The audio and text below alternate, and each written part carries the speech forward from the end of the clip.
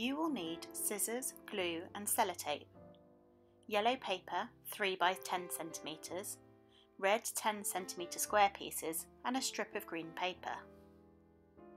Take one of your squares of paper and fold it in half diagonally.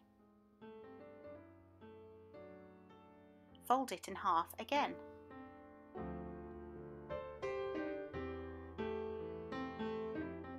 And again, making sure you make the crease each time. And finally fold it one last time in half.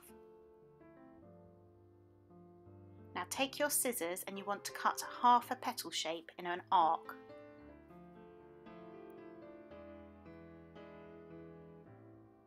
And then cut the tip of the point off, just a very small amount. Unfold the flower and you want to go round each petal and fold it upwards so it opens up more like a flower.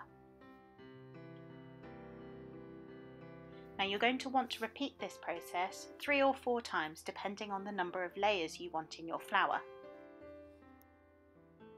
Now take your strip of yellow paper and fold it in half. Use your scissors and cut really small slits all the way along the open edge.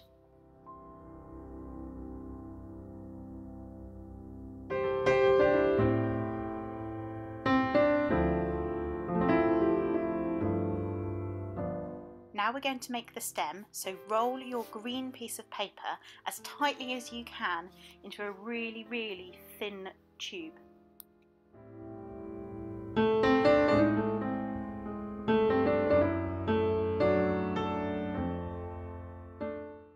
Use glue to seal it. And if you want some additional support whilst the glue is drying, you could also try adding a little piece of sellotape. Now it's time to assemble your flower. Put glue along the top of your yellow piece of paper.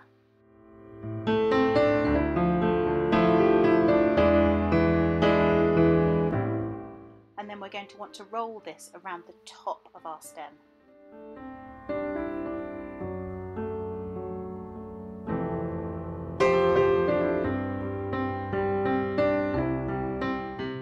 Now I found sealing this with sellotape just gave it a bit of extra support and it doesn't show in the final flower.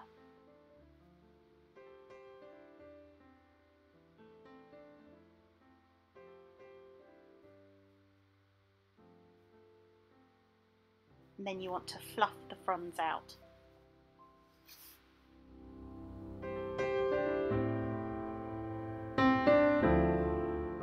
Now you need to add each of your layers.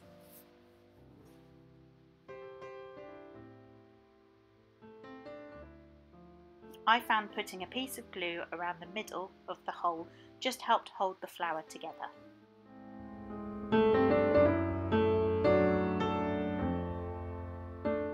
Adjust each layer as you go, just to make sure it looks as fab as possible.